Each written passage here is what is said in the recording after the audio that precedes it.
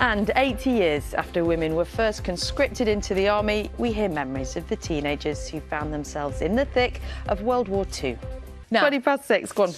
80 years ago, an act was passed in Parliament which led to more than 7 million women being called up to help with the World War II effort. Now, this was the only time in British history that women were compelled to serve, taking up roles as mechanics, ambulance drivers and air raid wardens. Breakfast John Maguire has been to meet some of them. In the concrete emplacements at a gun site in the London area, battle-dressed ATS girls are in training for active service. They were teenaged girls on the verge of womanhood in the time of a world war. I wanted to do something for the war effort, and I think most people did.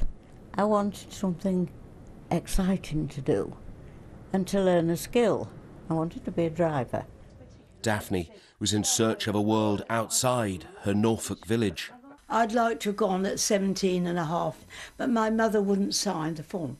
But at 18 you could go. So immediately I was 18, I wanted to go. We're going And out. Grace joined for love. It sounds a bit silly, but one of the reasons was I had a boyfriend. He was in the army, my first boyfriend, of course, and he had been told he was going to be sent abroad. And I thought, if I joined the army, I might meet up with him again. I didn't like the idea of him being sent away. All signed up to the Auxiliary Territorial Service, the ATS. Young, keen to learn and to understand army ways. So I went to Norwich, enlisted, and my mother came, and I remember she was buying all new underclothes, pyjamas and everything. We didn't realise, of course, we were going to be issued all this stuff. The great coat was 5, and the jacket was 5, the jersey were 1, and the knickers were 2.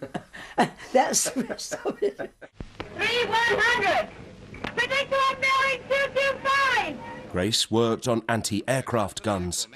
Now, you see, when the two chaps that were on the guns had to sit with their back to the actual target, they had to do as they were told from us girls. So in actual fact, the girls were targeting the aircraft, but the men were doing the actual firing. All three are featured in a book on the ATS titled Army Girls. Daphne's copy arrived as we were filming with her. Are you on the back? Yes. Aha. Pride of place, Daphne. And all have fond memories of their wartime service despite the dangers they faced. It was a wonderful experience. You were there and you never thought you might be killed. I certainly wasn't terrified. You're just doing a job. When you're told to take post, of course, you run and get to your instrument as soon as you can, and all your girls are running at the same time. You've just got to grab your gas mask and your steel helmet, and take the covers off your instrument and start searching the skies.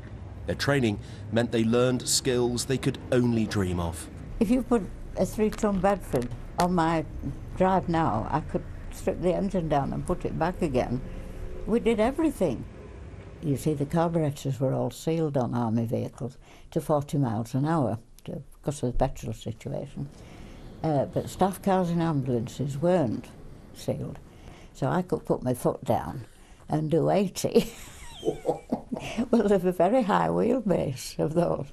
And as you're coming up to 70, you had to push it through that last bit, otherwise you got a wheel wobble.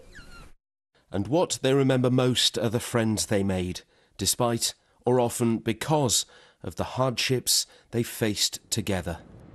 I know we had some dreadful times during the war, but I enjoyed being with so many girls, and we could have a laugh. And when we were travelling in the 1500 weights in the back, we'd sing, and we used to sing in Descant, you know. Because of the ATS, it stood me instead for a wonderful job, because I had a wonderful job with the GPO all my life.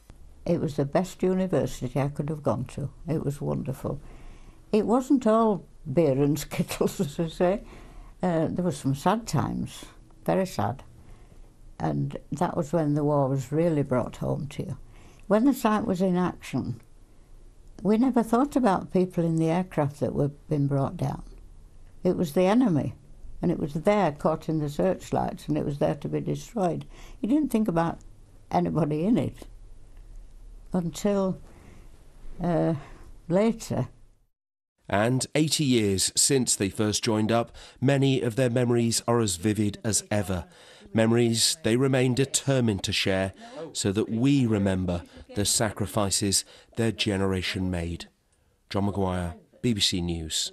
A little bit of inspiration to start your day there. Yeah, and it was a big moment for women, wasn't it? Because until that point, many of those women won't even have thought about a career, and then the war ended and they wanted to keep on working, so it changed everything for women. Brilliant.